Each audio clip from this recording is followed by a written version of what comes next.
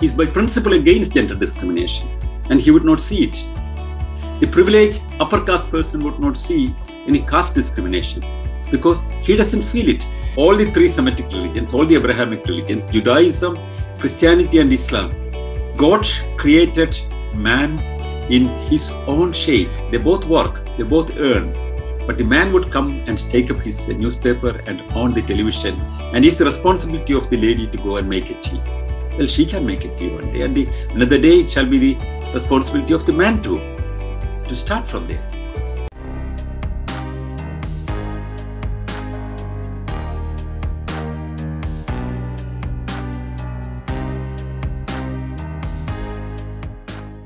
So hello everyone and welcome to the weekend meeting with Sanal Edamaruku. I'm Shubhisina, heading the youth wing of Rationalist International, and we have been conducting these Zoom conferences successfully for quite a few years now, as well as our clubhouse, and we are happy to welcome all of you here.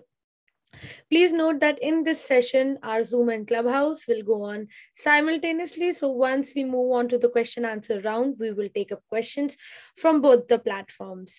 I would request all the Zoom participants to keep your videos and audios both off when the presentation is going on.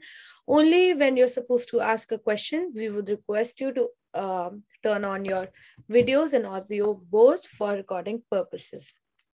The pattern for the meeting would be as regular, where Sanal Edamaruku would be speaking for an hour, and then we will limit the questions to 30 minutes or maybe a bit more. So now coming to the topic, patriarchy and gender inequality.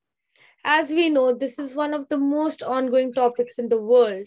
It might be controversial for some and a sense of concern for others.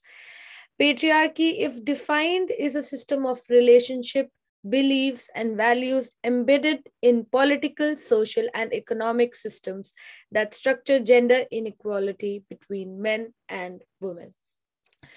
Patriarchy produces gender inequality, but its consequences run deeper than gender inequality. Patriarchy is a system, a dynamic web of particular ideas and relationships. To help us understand more about this and in a more depth of this topic, I would like to welcome Sanal sir with us. Welcome, sir. Thank you, Shubhi. Thank you, everyone. It seems that the internet is slightly weak and the words were getting cut off.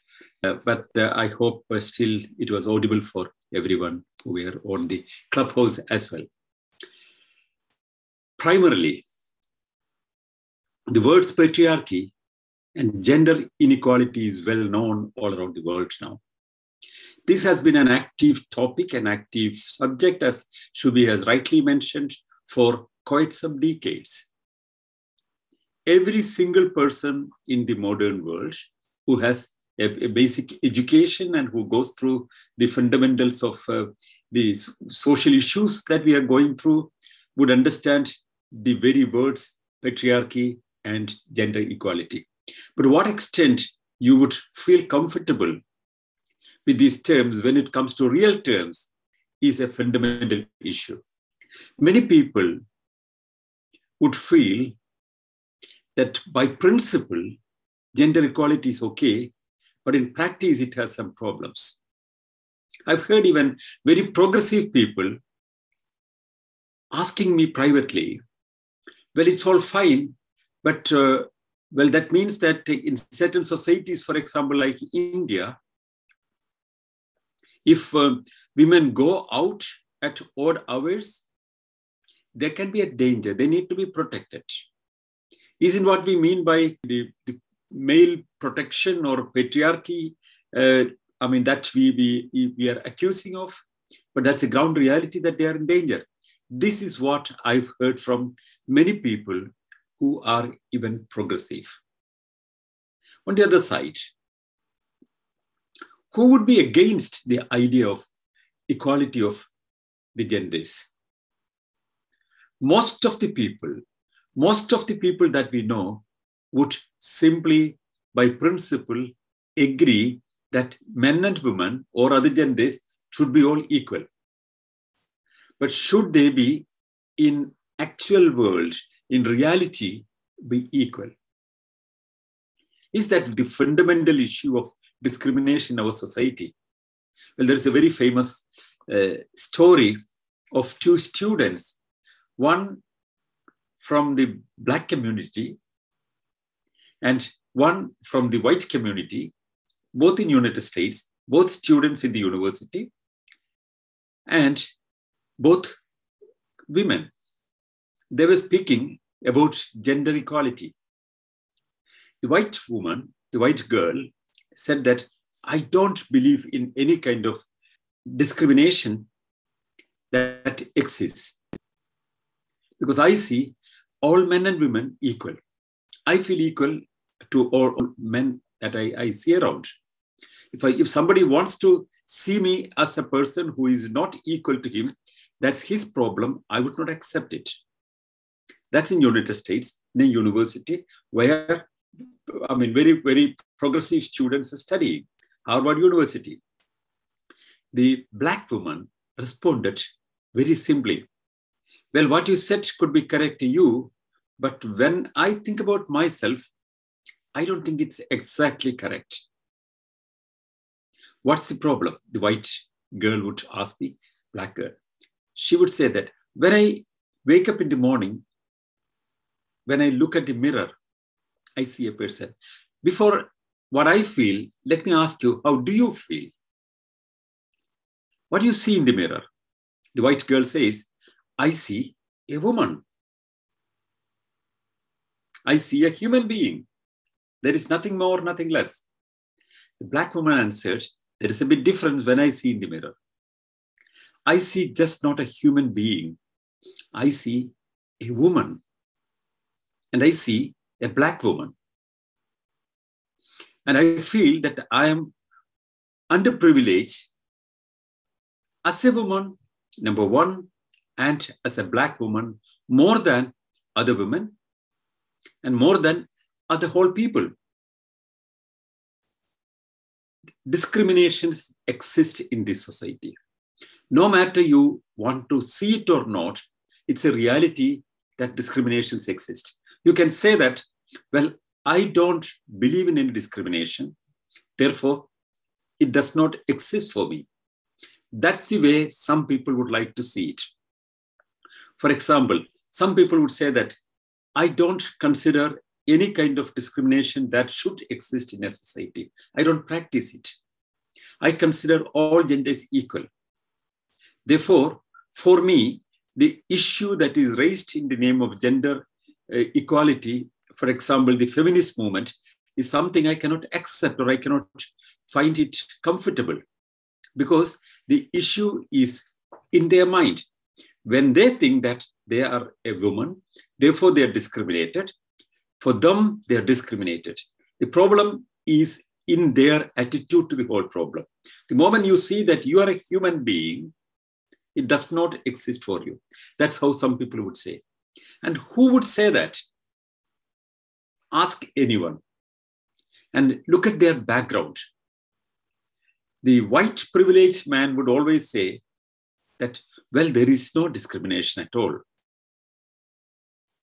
The privileged man does not normally see the discrimination because it's invisible for the person. Every time, the privileged persons feel that the discrimination would not exist. A society where racial discrimination is so prevalent would be understood better by the person who is at the receiving end. A discrimination on the basis of the gender would better be understood by the person who is at the receiving end. And you, on the other side, would understand only when you have empathy. And what is empathy? Empathy is when you can stand on somebody else's shoe and try to see the situation from there, seeing from the other's perspective. If you can do that, if you have the capacity to do that, if you have the ability to have empathy, then you may understand what the people at the receiving end would be speaking. Otherwise, it will be difficult for you to understand it. It will be simply difficult for you to understand it because it's invisible to you because you are a privileged person. This is not only in matter of gender. This is same in matter with the racial discrimination. This is same in the case of caste discrimination. The people who are out of caste system in their mindset, most probably the rationalists. But if they do not understand the mechanics of caste from an objective point of view, they would say that I don't believe in caste system. Therefore, for me, there is no caste exists. And those who speak about caste or those who think about caste discrimination are the people who are keeping the caste, they would argue. The same argument you would hear from a comparatively progressive man speaking about equality of all genders, but of course, in practice, he would not see any discrimination. He sees that women can study. In his home, he has seen women studying. In his community, he has seen women studying. And he has seen his mother or sister or his friends' mothers going and working in offices or in some factories or wherever it is. And they are comparatively privileged, and he would always feel that why don't others do the same? They have the right. They have the privilege. It's their problem that they haven't studied. It's their problem that they are not going out. It's their problem that they are subjugating themselves to discrimination. This is how some people would like to express it or try to portray it, or their narrative is in that language. Why is it so? It's not deliberate. It's not a deliberate intention not to see it, to put a blind eye. That's not the intention. That's a tendency in many people to not to see discrimination which they do not experience or they do not understand, which they do not go through because they are privileged. Therefore, the discrimination is invisible for them. That's one major crisis that we see in modern times in matters of gender inequality. Many people don't see the problem. Many people are unable to see the problem. Many people are unable to see the problem of racial discrimination or caste discrimination or gender discrimination. One side of it. On the other side, how some other people would react to it. I would like to address the whole problem with the fundamental issues that we, in the common life, we see. This morning, I've talked to a very progressive, rationalist-minded friend about the topic that we were going to speak this evening. There were two immediate reactions. The first reaction was, well, we should also speak about the discrimination that men are facing in this society. Well, that's an argument. White men are discriminated against.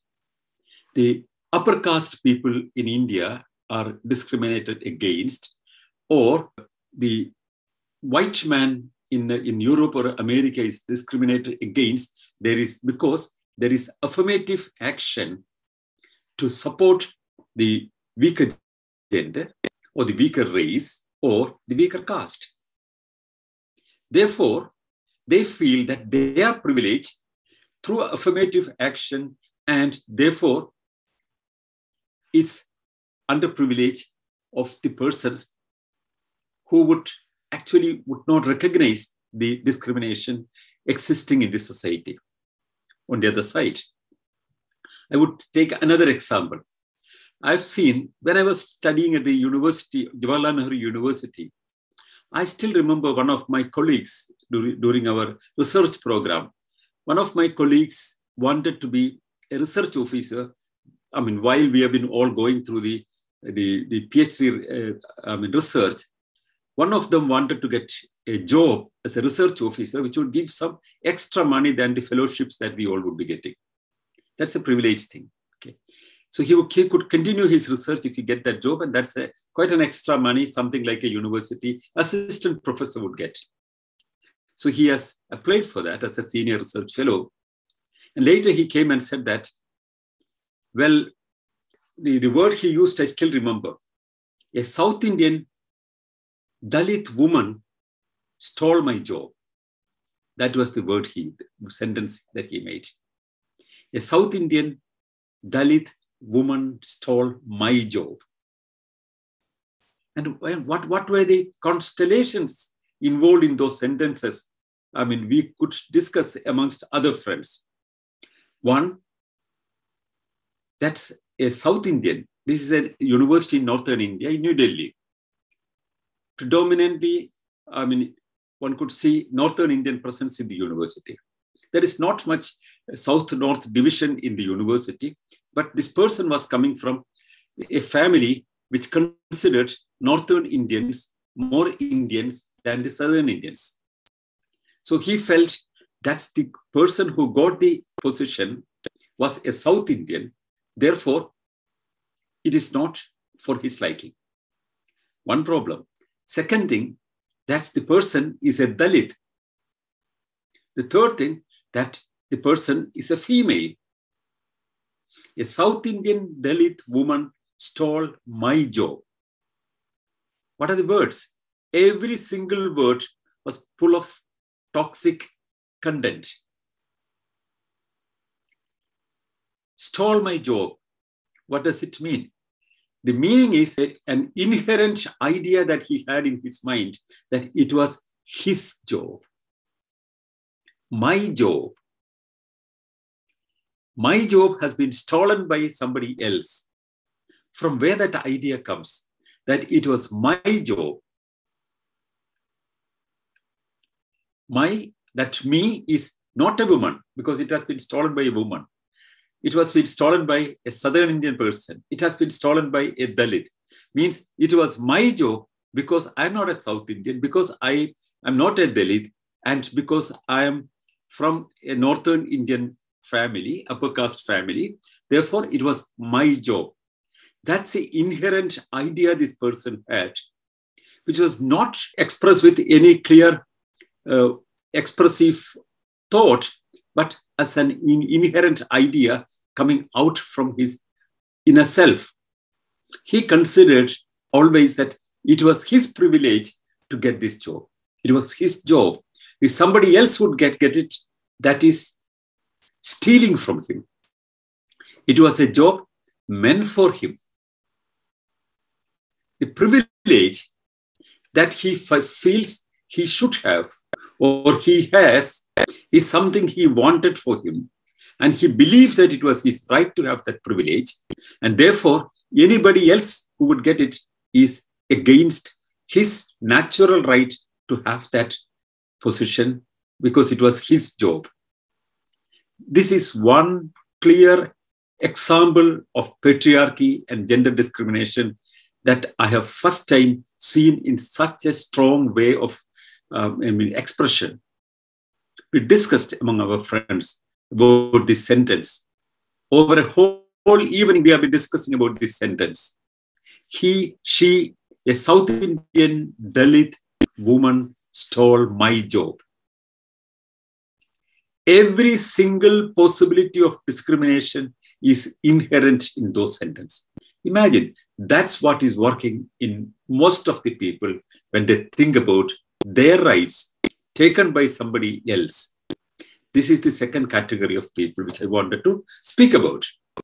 The people who think that by principle everything should be fine. I don't see a caste system existing. I don't see racial discrimination existing. I don't see any kind of gender discrimination existing. But I feel that my job is stolen by a South Indian Dalit woman is something quite an injustice against my natural right because it was my job. The sense of privilege that this person had. At one side, he spoke about non-existing of any kind of discrimination in this society.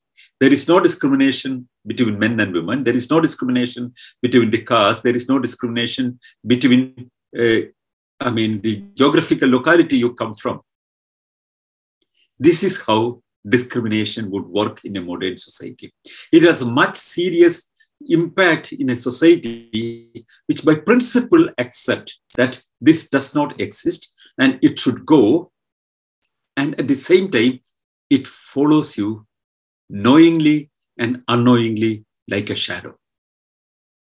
We are far, far away from the times of young girls who try to understand the nature of discrimination in matters of race as well as in gender. The modern society has a very different view about the gender discrimination in this society based on new values that we are following. Well, everyone knows that the idea that all genders are equal got enormous currency in the mid 20th century. Maybe 1960s, in the beginning of 1960s, we started to see a big change happening in the whole new world. After the Second World War, it has begun. That's why I clearly mentioned half of the last century. But by 1960s, we saw a movement arising all around the world, in the developed world as well as in the developing world, and also in the underdeveloped world in the urban cities. That there is a strong discrimination in the society on the basis of gender, and that has to go. And the word feminism came as a terminology which provoked mixed feelings to a lot of people. Many people would hate that term. Many people, even women, would not like to be recognized with the term feminist. For many people, to be a feminist is anti-men, quarrelsome. They're negating the social order. And they are for all women against all men kind of social division. That's how many people understood it, or still want to understand it. Therefore, I remember, again, another story from my schooling time. I still remember, it was in the 10th standard, I still remember, in India. I was studying in Kerala, a southern Indian state, which is supposed to be a very progressive state in many regards because of the first literate state in the whole country, or the kind of gender equality that Kerala has is much higher than many other parts of India. And in my class, I still remember there was a teacher who was speaking about feminism or gender equality as part of a class lecture. That was a lady. She asked, "How many of you are feminists?" I looked at everybody because I was hearing about this idea from my home, because my parents both were feminists, because they both believed on equality of men and women and all genders. And we both, me and my sister, I think I and my sister, we very clearly had this idea of gender equality. Maybe it's a privileged situation, I know. And I found that I was the lone person raising the hand that I was a feminist. No single girl in the class, more than half of the girls, not a single person raised the hand.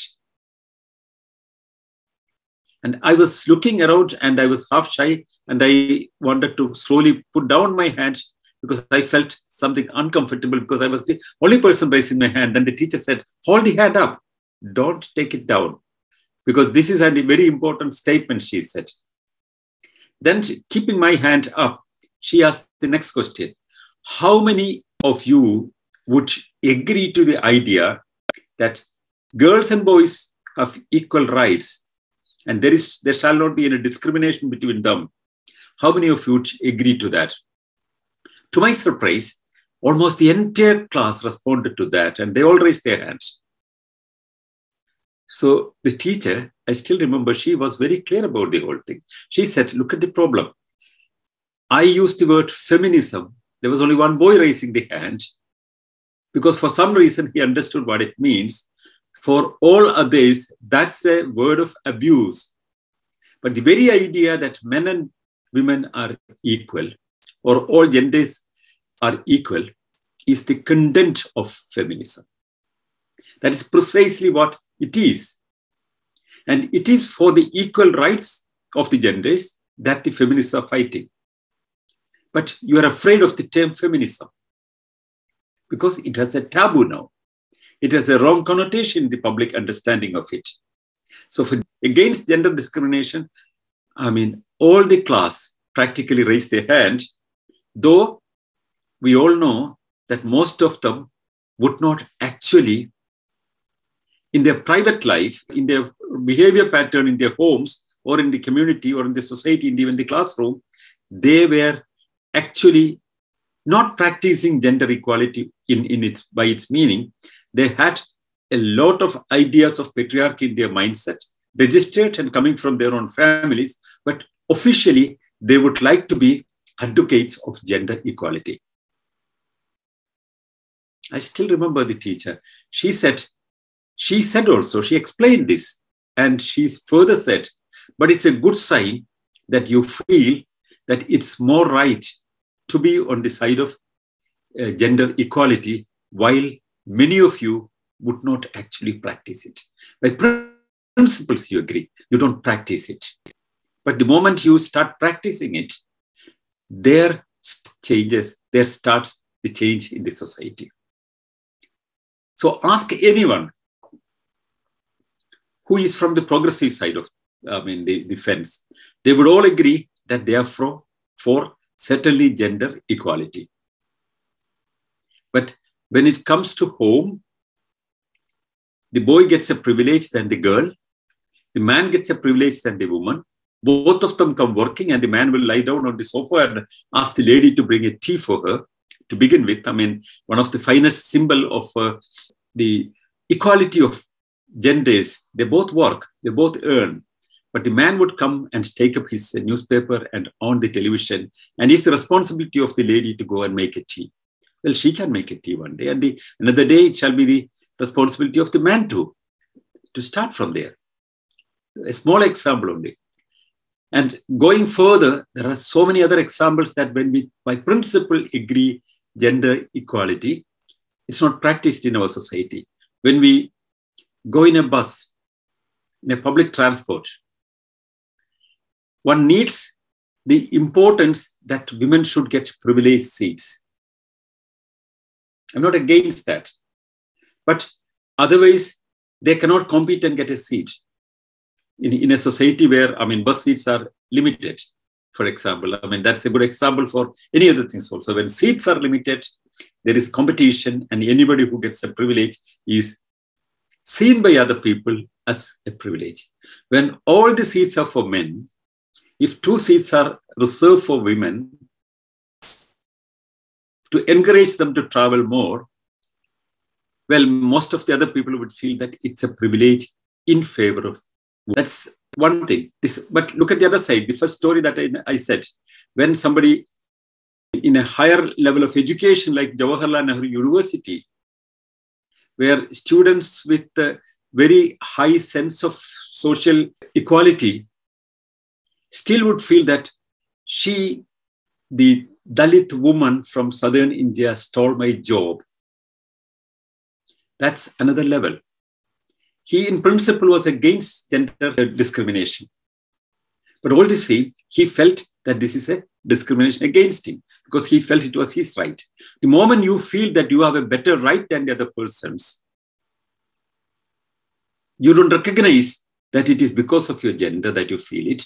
It's because of your caste hierarchy that you feel it, or because of your geographical position that you feel it, or because of your economic standards that you feel it, or because you are in the urban city and others are coming from the rural part of the world that you are privileged. The moment you feel that, you are actually subscribing to the idea of discrimination, but it's invisible to you. You have seen freethinkers and rationalists even sometimes who defend the idea that there is no discrimination exists in this world. All are equal. If somebody feels they are discriminated, it's their mindset, they would argue, which is absolutely not correct. There are people who are discriminated against. There are races who are discriminated against. There are genders who are discriminated against. There are communities that are discriminated against. Everywhere in the world, no single part of the world is an exception. Discrimination probably is a part of human evolution. There is hierarchy amongst animals, you can see. The most powerful get everything. The powerful gets everything, and the less powerful get nothing. That's the rule in the mammal world. Look at the animals. Look at any animal who lives in a herd. When food is served, there is a food hierarchy amongst them. The powerful would get it first. The others have to obey, or they will be fought against. They'll be thrown down. They will be kept out. I've seen it in reindeers, in deers, in any other herd, in elephants. Everywhere you can see this. The hierarchy of eating, the hierarchy of mating. This is a part of evolutionary progress. But humans have gone through a new development which is based on the value system it has developed. There are many kinds of hierarchies in the animal world or in the mammal world. But we have understood another level of value system that many of the animals would not have even imagined or could not have even identified. We understood a value system based on equal rights and equal opportunities and an idea against discrimination. It's not the powerful who would get in the human society. At least our value system has taken a position very clearly against it. Because of your physical might, you cannot have a privilege against the other people. Because of your gender, you cannot have a privilege against the other genders. Because of your race, you cannot have a privilege against the other people. Because of your caste, you cannot have a privilege against other people. Because of your political ideology, you cannot have a privilege against other people. Because of your religion, you cannot have. And with anything that we created or anything that naturally existed, whatsoever it is, to rise above all these divisions and to understand all humans at one plank is what we call equal rights of everybody. Equal rights, of course, does not mean that everybody would get everything. Nobody can think, like my old university colleague thought, my job stolen by somebody else, that it was my job. It was, he could have said that our colleague from southern India got that job or the job, not my job. This my job is the sense of privilege that that is the point of expression of the privilege that he has, which is invisible for him. Therefore, the privileged man would not see any kind of gender discrimination. He's by principle against gender discrimination, and he would not see it. The privileged upper caste person would not see any caste discrimination because he doesn't feel it. He doesn't experience it. It's not existing for him. So it's invisible for him. Because it's invisible for him, it's not a reality for him. That's where subjectivity takes right and objectivity goes away. He has to detach himself and see the society from outside him. And when that is possible only, that social empathy is built up only, one can understand the whole issue. And those men who would rise above this the sense of privilege, the sense of not understanding the problem, when they rise above that, they would recognize the importance of new social order based, on gender equality. So who would do that? We have seen a lot of great people who fought for gender equality. Many of them were men. Many people know about Simone de Beauvoir. That's the Sartre colleague, and she has been seen as an icon for the gender equality fight. But also you have to see that Jean-Paul Sartre himself was a very great fighter for gender equality. Bertrand Russell was a great fighter for equality. And all the famous people that we know in the field of free thinking were all standing for equality of genders. Many people, not only from free thinking, for example, social change movement, like Friedrich Engels was one good example of a person who tried to understand the whole problem from a socio-anthropological level and tried to offer a solution. There are many people who have been thinking about this problem. J.S. Mill has been thinking about it. So the whole idea that people cannot be discriminated on the basis of gender.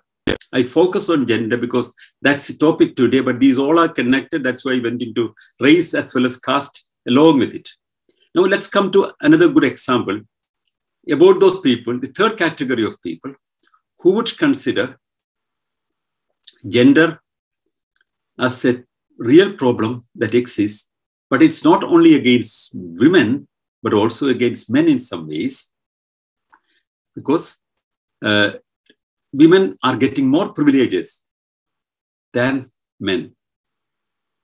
For example, the traditional society, I mean, if you, as a courtesy, when you go to a house, the door is open first to the lady. Ladies first. That's a kind of a fake idea that we bring. We underprivilege them. We keep them down, but you give some symbols to make it all looking different. But there are still some, the third category is going beyond that. They would feel that, in fact, there should be some kind of patriarchy existing in the society because women are actually weaker gender. They need our protection. I've heard people speaking, knowingly or unknowingly again, thinking that, or trying to express that women are a weaker sex. They are weaker, physically weaker than men. Therefore, they have to be taken care of. They have to be protected. They are to be in comfort with a protecting male. Well, this kind of an idea was coming mainly from the Semitic religions. If you see the Old Testament of Jews, one would see many expressions in that direction, that women should not go out in public without covering their heads. That was written in the Old Testament. In Islam, you see similar things. In Christianity, I mean, of course, Old Testament, if one is taking that as a base, this kind of an idea that women are underprivileged, they have to be protected, they have to be looked after by men, and man would look after the woman. That's the whole idea that these religions projected. Look at other societies, the Hindu society, the Buddhist society, which all evolved around the same time. For example, the Hindu religion, from the Vedic religion, if you have seen the Indian situation, the Vedic religion was a male-dominated society. It was all male gods in the Vedic structures. And the male gods were all living in a special heaven, in the Devaloka that they called. There were women there to make them happy by dancing and singing music and all these kind of things. That's the world that was imagined by these people. The men are the rulers and women are there to entertain them. Look at other Semitic religions, like, for example, Islam. Islam has an idea very clearly that men are the privileged community and it's for men that women are there. And men would be, for example, after death, they would go to a heaven who would be entertained by several women, but women were not offered the same thing. It's all for men. The whole creation, if you take the story of all the three Semitic religions, all the Abrahamic religions, Judaism, Christianity, and Islam, God created man in his own shape. God is a man. And God created man. And it was for his company that a female was. Other set of people who certainly believe that the social order is very clearly, as per the Semitic religious texts, that it was all for men. So they would believe that it's to be like that. God's order is like that. God's wishes are in that direction. So they would insist on women to be protected by men women to be taken care of by men, and that's the responsibility of a good man to take care of a woman. You look at all medieval literature, all good men or noble men are taking care of women. Look at the festivals. In many parts of the world, there are festivals where men are taking oath to protect the women. I remember one very popular festival in northern India, where I was staying for a long time, namely Raksha Bandhan. Raksha Bandhan is a protection tie that you have. You are promising to protect all your sisters. And who are your sisters? Anybody who would come and offer you a small thread on your hand. Tie a thread on your hand and give you a small sweet would be your Rakhi sister. And you are bound to protect them. Not that it's women to protect these men, but men take an oath to protect them forever in their life. So the brothers have to protect their sisters. The men have to protect their women. And the fathers have to protect their daughters. That can go to any extent. The protection is from what? Protection from other men. Protection from anybody whom they could get attracted to. That is the key of the whole thing. The whole idea comes from the sense of insecurity that men have. Men have to protect them. Therefore, they have to be in their control. Therefore, they cannot go out. Therefore, the men have to take decisions for them. From where this kind of insecurity comes to men? If you look at the whole thing, Desmond Moore speaks in length about the kind of insecurity that men have. And he connects it very clearly to some fundamental issues of human sexuality that comes from the idea about continuation of your generations, the genetical continuation. The ancient man in early stages, when they started grabbing properties and when they decided that this is their property and they started establishing their own small little territories of their own little land, their own little set of cattle, their own field for agriculture, they wanted things to be protected with that. And for that to be continued, they wanted their children. So one comes to the idea of a family where you have to protect, you have to ensure that your child is born and it is continued, and how that can be guaranteed. For a man, in modern times, you can find who is the father.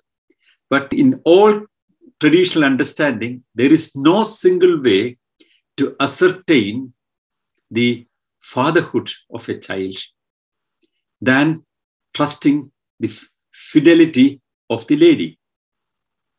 And how would you guarantee it? The only way to guarantee is ensuring that she's not going anywhere else. She's always under your protection. She's not going out. She would not be meeting anybody else without your presence. And when she's a child, it should be the responsibility of the father to guarantee that she would not meet anybody, other than the family members. And it shall be the responsibility of the brother to protect that the sister is not meeting anybody else. And it shall be the responsibility of the husband to see that she would not meet anybody else than him. Because if she meets somebody, that can be a threat to his ultimate desire to have his own child. And it also further goes, if you see the whole sexual patterns that humans have, a man cannot have sexuality so many times, but a woman can have certainly sexuality with many times. Because of the structures that we have, there's a huge difference. This made apparently men insecure. This is what Desmond Moore is trying to explain. The insecurity of the men about his own sexuality, which women would not have, but men have, could be the key of the whole insecurity that men have. And perhaps the reason for the development of patriarchy. It comes from an absolute sexual insecurity of the men. If you realize that, if you understand that it's the fundamental inner crisis of a man based on his insecurity that the whole idea of patriarchy comes, the whole idea of male-dominated society exists, one should be able to move away from that. By principle, you would not agree that there should be discrimination. If you go by religion, of course, you would go by that. But religions are simply expressions of the social order that existed when these religions were coming into being or the religious texts were written. And there is no other value that any other religious text than understanding the social values that the societies that created this, had at that time. What was the social value of 7th century or 6th century? That would be reflected in Quran. At least the predominant values that were defended by the emperor, the powerful leader, Muhammad, for example, would be what you read in that book. In Bible, what you see would be the value system that existed in a society where these stories were collected. But also these values were changing. If you imagine, let's take an example, the Muhammad story. Muhammad was hired by a powerful trader, a rich trader, namely Khadija. He was the accountant and trade manager for her. A kind of owner-worker relationship was between them.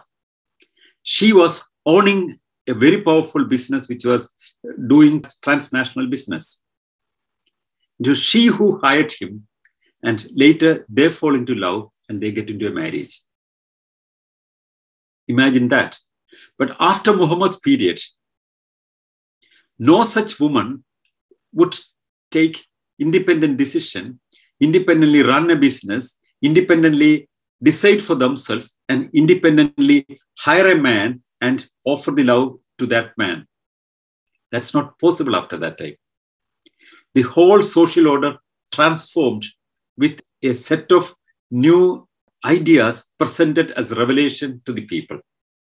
The value system has been completely shattered and changed into something different based on what existed in that society. There was a society when women could own property, women could run business, women could hire men, and women could offer love to a man who she has employed and live a life with her dominance in the structure. That is possible at that time. After Muhammad's time, that is all banned. Women are seen as your field where you can cultivate the way you want it. It can be interpreted in very different ways. I've heard many different explanations, but men are not seen as a field where women can go and cultivate the way they want. And they have imagined a heaven where only men are privileged and women are not privileged. So the values also have great influence by the people who transformed it into the way they want it. But it all comes fundamentally from the very idea that existed in the earlier times, that men felt insecure. In Muhammad's case, it's a very clear case that, he was an insecure person because he was an employed person and later taken as a husband of the lady. And he got importance by the claiming of his revelation only. And he controls an empire later. But the new laws transformed everything. Look at the whole structure that in Oriental societies, in Buddhist societies, one would generally glorify the Buddhist ideas, but in Buddhist societies, it's very clearly established that women can become a monk, but cannot lead a congregation. In Hindu faith, that got in further development around this time, is very clearly said with a very famous sentence: no woman is permitted to have freedom. This was part of the social order. So when we further develop, when we understand that this was part of a sociological influence, socio-anthropological influence coming from the fundamental insecurity of the men, and societies did exist before without this kind of discrimination. And there are still many societies that exist in different parts of the world, the cross-sections of the old societies, for example, in Brazil or in Africa or in many other tribal areas where men and women are equals. There is no discrimination amongst the genders, and they all live happily. Then why would we not?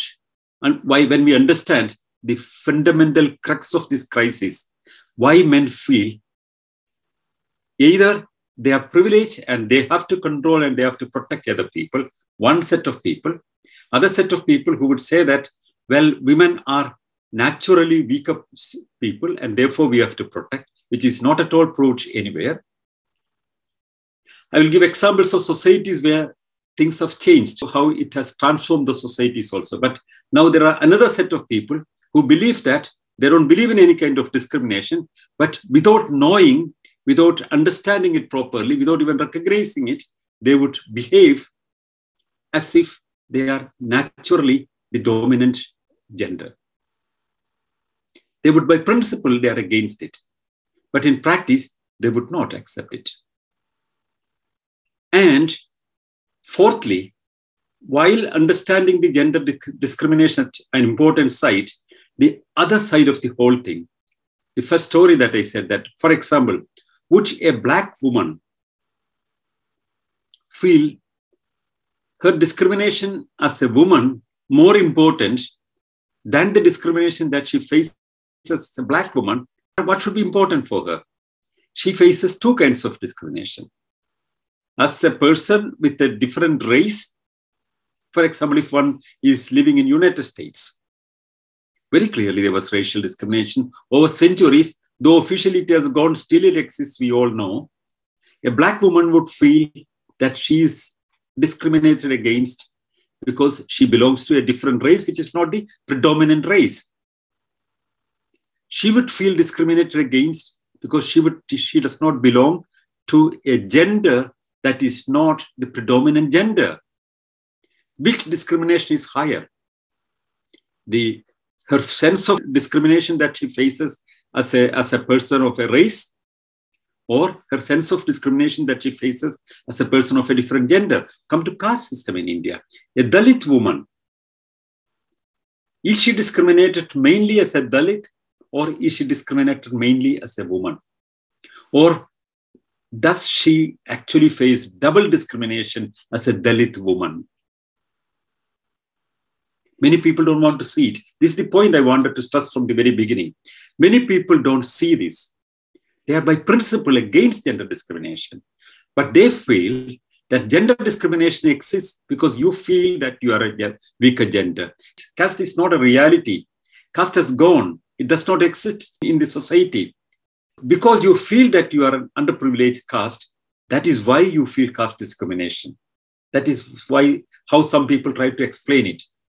And this is what I suggest is the invisibility of discrimination, because it is convenient for you, because you are certainly in the privileged sector as a male,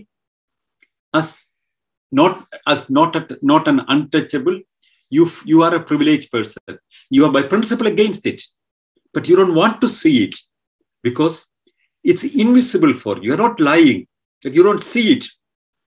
It's a kind of blindness, because you are blind, because you cannot see it, because you feel that you don't have it, therefore it does not exist.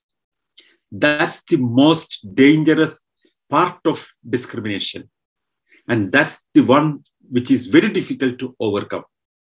And that's the problem that most of us face in this transforming society, because they are the people actually against discrimination, but who would not recognize that there is discrimination, because for them it's invisible, because it's a privilege, it's a luxury to have this invisibility of discrimination. If you don't see discrimination, which means only one thing, you are privileged. You have the luxury and you can afford it not to see any kind of discrimination. That is the fundamental crux. You have to come out from this bubble to understand the ground reality.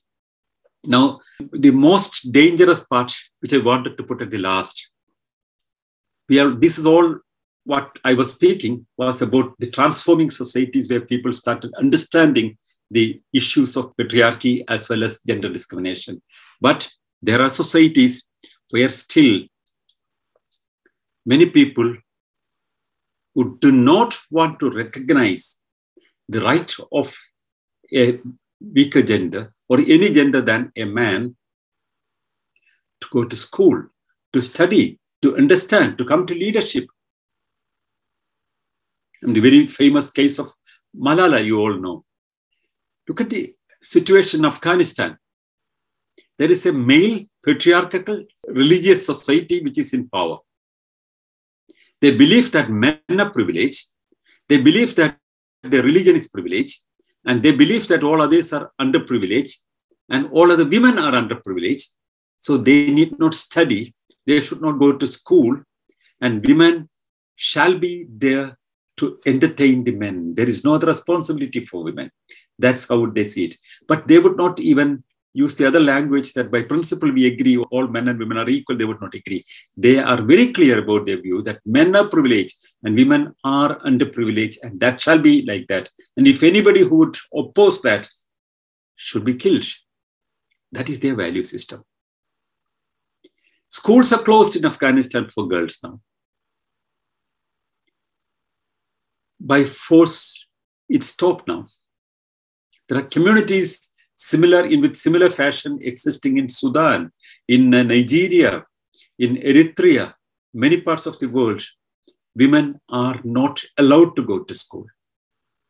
Just because their societies, their religions, their communities, their value system would not allow women to study. They were not supposed to study. If they study, they would raise questions. If they study, they would not accept the social order. In many of these societies, they would try to discriminate women for having sexual happiness. There are more than 20,000 girls every year going through genital mutilation. Female genital mutilation. Genital mutilation is such a big thing, which is not seen in many parts of the world. The urban, modern world want to have a blind eye on that.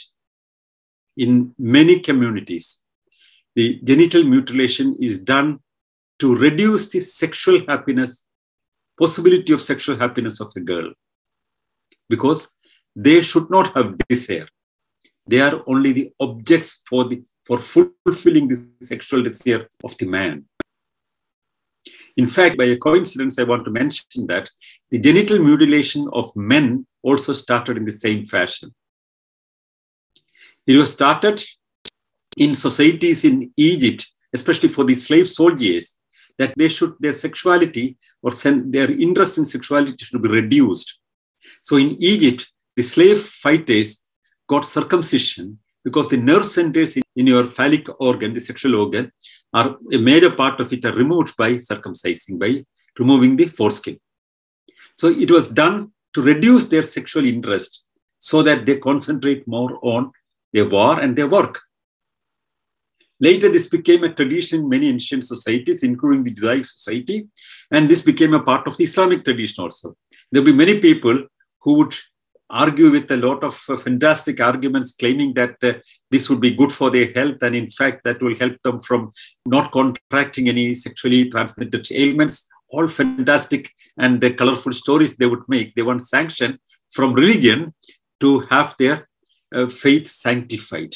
But that's out of this subject. But the female genital mutilation is something that is so widely prevalent in many parts of the world, especially in Northern Africa.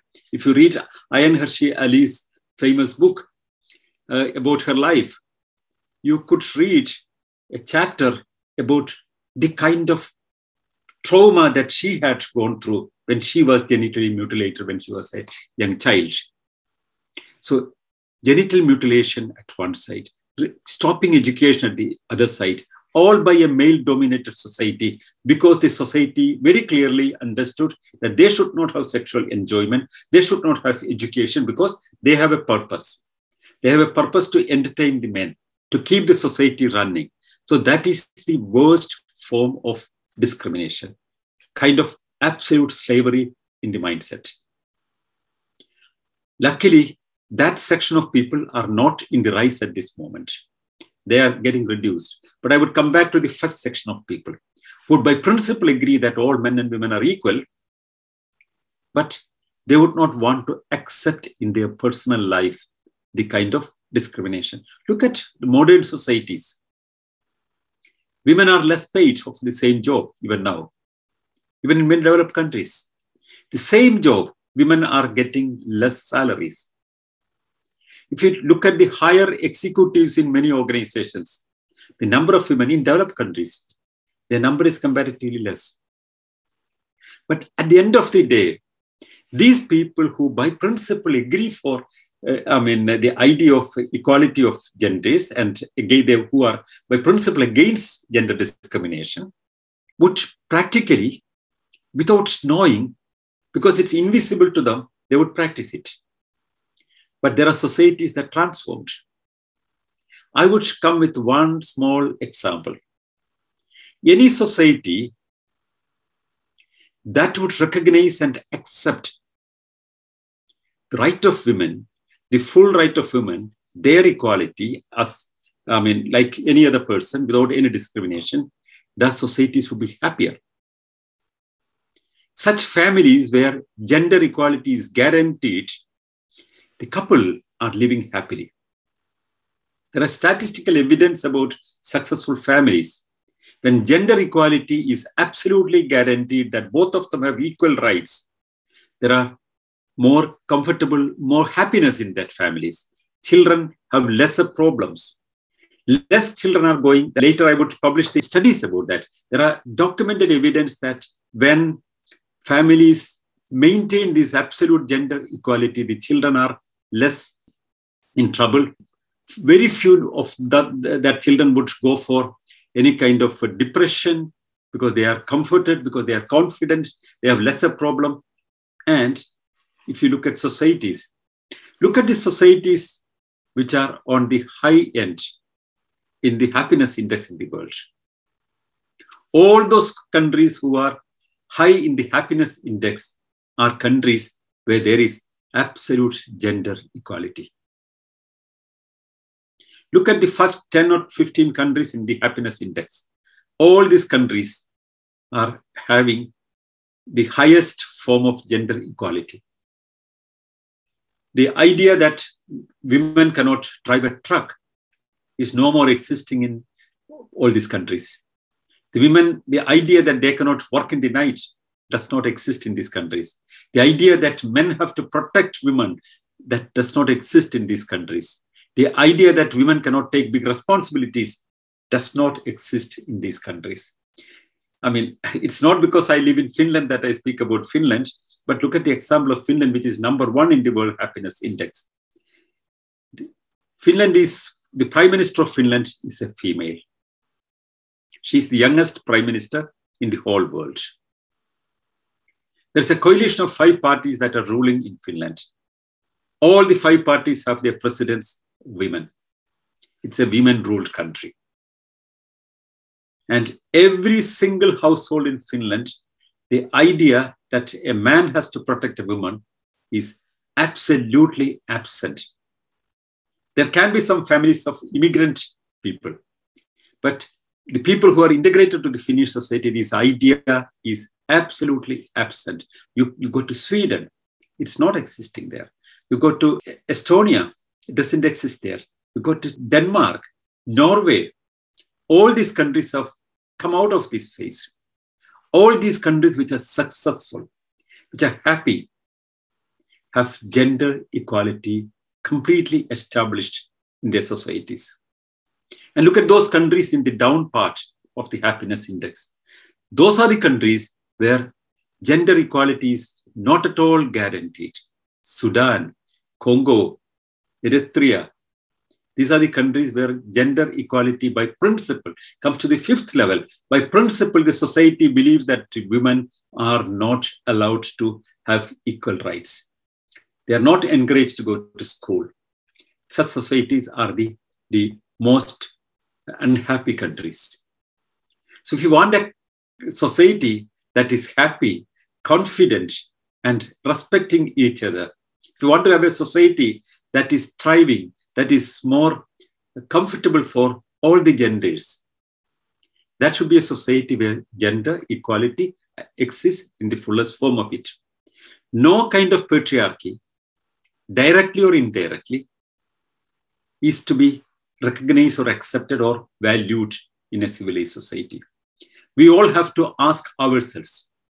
Many of us would say that by principle, I agree about gender equality, but do we actually practice it? Do we actually look at your female to cook your food? Do you actually, both of you go to work and when you come back, you want your lady to make your food and you want to relax? Understand that you are in a society which is living in a hypocritic world. You speak about gender equality, but you don't practice it. Starting from these small things, every single part of our life, you have to look at, are you living with a person? Are you dealing with a person who are seen beyond their gender as an individual? Can you ever see your other gender as an individual without thinking about their gender? Do you see a female as a woman or as an individual? If you see the person as an individual, beyond their gender, you behave normally. You don't have to think about sexuality when you see a person of any other gender. Well, sexuality is not only connected with the gender, you know that, it's also can be connected with the same gender. You don't deal with a person always in connection with sexuality. The whole idea of gender discrimination or gender inequality stems from the idea that the sexuality of the other person is to be controlled because you are the custodian of the person. That's the whole key. You are insecure. You want to be sure. And you are not, since you are not sure, you want to use force to attain what you wish to have. And many other people, they want to accept the idea of equality, but they don't see the discrimination. They feel the discriminated structures that they're following are natural, and that is the most indiscriminate way. These are the several levels that we go through. Primarily, recognize the individual without thinking about their gender. You should be able to walk with a person, talk with a person, deal with a person, work with a person without thinking about their gender. And two persons, when they work together, it's not only sex that is in the whole thing. They can work as colleagues, they can work as friends, they can work as partners. That's not only sex. The fear of sexuality by the insecure person is the key of the whole thing. Come out of that and let's have a society where we live happily by respecting each other beyond the genders. Thank you very much.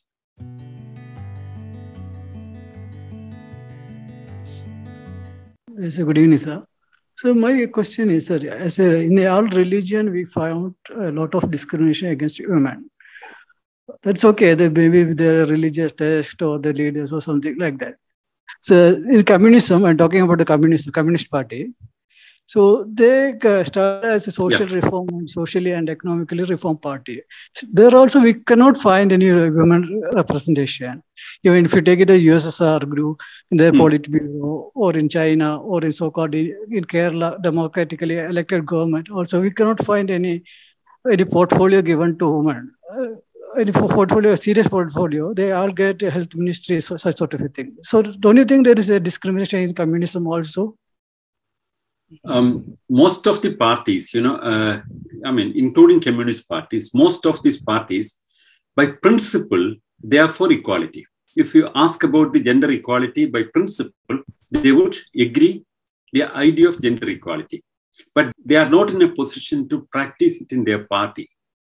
Why, for example, if one says that, if there is only one person in the Politburo of CPIM, I mean, who is also the partner of one another Politburo member. Most of these people are partners of their Politburo members who are coming to the Central Committee also. Why independent women are not coming very, very much in the scene? Why, at least in society, there is a huge, I mean, almost equal men and women? Or why they are not coming up naturally to the leadership? This is a very serious question. You can also ask the same question to any other party. Look at the ruling party, BJP. I mean, who are in the leadership? Is there equal participation in BJP? No. Equal participation in the leadership of Congress. There are sometimes Congress leaders like Indira Gandhi coming, I mean, but they are also coming from families which are politically very powerful. But otherwise, if you see, if there is equal participation of both the genders or other genders in the Central Committee or the All India Congress Committee, you don't see it in any party in India. There are parties which are led by women, powerful women. Mamata Banerjee, Indira Gandhi, you have a lot of example. Sucheta Kripalani, there is a lot of example.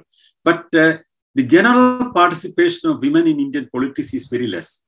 But even when there was a reservation, a quota offered to the panchayats for women, 1/3, there has been huge opposition from the male-dominated political parties. That also one has to see.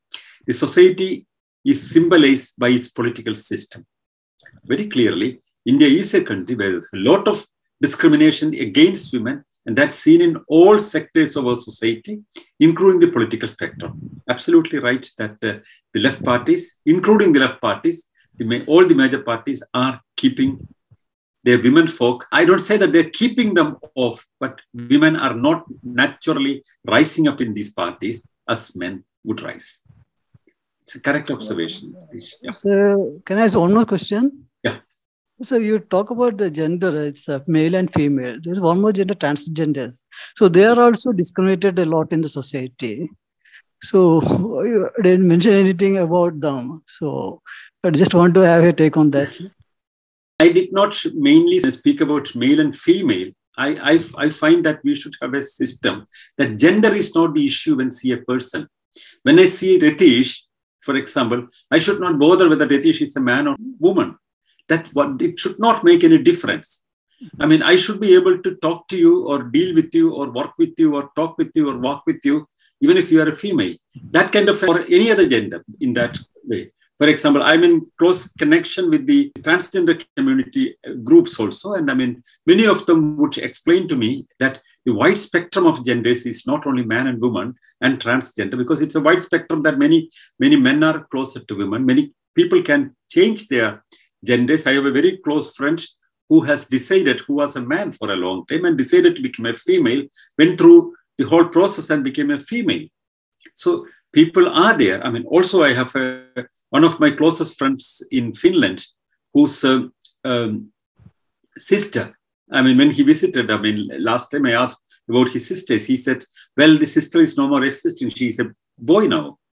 She transformed herself into a boy. This is all happening in different parts of the world. You can decide your gender. You can transform your gender. You can decide what you want to become. And also, this wide spectrum is not limited to man, woman, and transgender, because the kind of wide spectrum involves many levels from 0 to 90. I mean, you can find people at different levels. Like in sexuality, I mean, it's not only man-woman relationship. There is man and man relationship. There are women and women relationship. There are bisexual people. I mean, these all are existing in the society. In a modern society, we have recognized all these wide variants in our understanding. So our times have understood a lot of things, I mean, than our earlier generations. And of course, I fully recognize the wide spectrum that includes those people who are called transgenders. But I would say that from the full man to the full woman, it's a wide spectrum. There are so many different levels of people. All are equal. There is no difference. We should be able to see people as people beyond their gender. I would fully accept that position. Yeah. Thank you. See, you have been total over a period of years, how these things are evolved and how the discrimination among the genders is carried out and all that. You are absolutely right when you say in the Indian context, it is a very highly discriminated society initially. And as you said, when The female, when it is in a kid stage, father has to take care. In adult stage, husband has to take care. When she in the old age, the son has to take care. It's absolutely so. She is not independent. But of late, with the last 20 years, when the technology developed, especially in India, the lot of IT sectors, we see the girls who were conventionally they were confined to their house and villages. Now they come out. They come out in the jean pants. They work in shifts. They travel abroad, and they are totally empowered. And this discrimination, in that sense, it is gradually going out.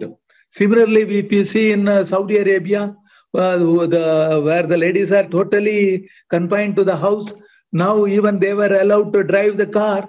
They can go and see the movies. So what I'm trying to say is, over a period of time, when the whole technology, science and technology grows, and the world is moving forward, will this discrimination automatically wither away or not?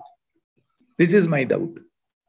Thank you, Chandrahasa. I would say that your observation is right, that things are changing. Things are changing in even if you see the worst side, Saudi Arabia, where women were not allowed to drive even. They were not allowed to go without the assistance of a male member of the family. Now they are allowed to drive. They can go to a cinema. They can go to a boxing competition. So we say that this is allowed in quotation by the male authorities. Therefore, they can do certain things. But still, that's not enough. I mean, for example, the equal participation of women means quite a lot. That doesn't mean that these small things that they achieved are important. They are important, but you have to understand that, a few hundred years back, New Zealand has given equal rights of voting to women. And secondly, first New Zealand and then Finland and other countries followed. But even that came some decades or a few centuries back only. So the whole idea of women participating in the political process was not recognized by societies earlier. Looking at Saudi Arabia and the transformation that's happening there, we have to even understand that there is not even a democratically elected government. It's a monarchy there. So the kind of freedom to elect their own ruler is not there. On the other side, there is no possibility for a woman to become a monarch even. And there are a lot of transformation occurred in those societies. Even when small changes come, we are very happy because that was a very confined society and very, very controlled society. And even little changes are very relieving for us. Certainly, that's a good sign. Things are changing. As you rightly said, in urban India, things are changing. But still, you have to understand that even, for example, one of the most developed countries in the world, in the United States, women are still discriminated against. There are many people who recognize that women are less paid than men. They have, almost equal rights. For example, if one sees from India, they have a lot of rights. But that's still not enough. So absolute equality of all genders would come up eventually, but we have to accelerate it to make it faster so that generations are not lost in that process. The earlier we achieve it, the better it is. That people who are living in this generation, who are still alive, also can experience it. Well, it all will change, but if it goes after 10 generations, we lose 9 generations in between without having equal rights. So let's try to have it as early as possible. The earlier, the better, because the more people will be benefited with it. Thank you. I understand. Thank you. Yeah. Yeah, I am deeply moved by your statement that women, Dalit women, they are facing double a double problem. Actually, they are facing as a Dalit and they are also facing the problem as a female. That is, I am also, now only I think about that paradox. So it's, I fully agree, Mathu. Yes, sir. So, sir, this is a very pertinent topic which you have taken up today about patriarchy and gender equality. So, one thing in India we see when we talk about, women being not treated properly. So, many people, they say, but in India we worship women. Like during Navratris, Goddess Durga is worshipped and there are so many goddesses. So where is the discrimination? In fact, women are more kept at a pedestal. So I find it very funny because on one hand, by glorifying women as a goddess, you make it more difficult for the women, because instead of treating a person as an individual, as a human being, we are treating a person as a goddess, and our expectation from goddess is for her to do miraculous things, and we load her with all the work, saying that she has got 10 hands and she can do household work, she can do work outside.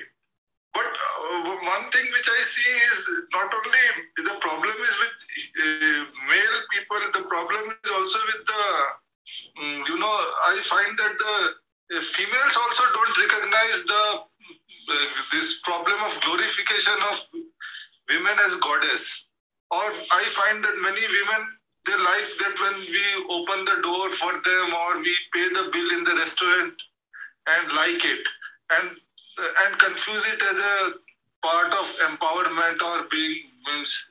So how should we make sure that the Indian society as such understands what is gender equality and what is not? Means there are some steps which the government does which seems to be more, means they try to be more right than what is required. Means just because a woman became the prime minister of the country or a woman is heading like Congress party or something does not mean that the whole mass as such is having having a proper life.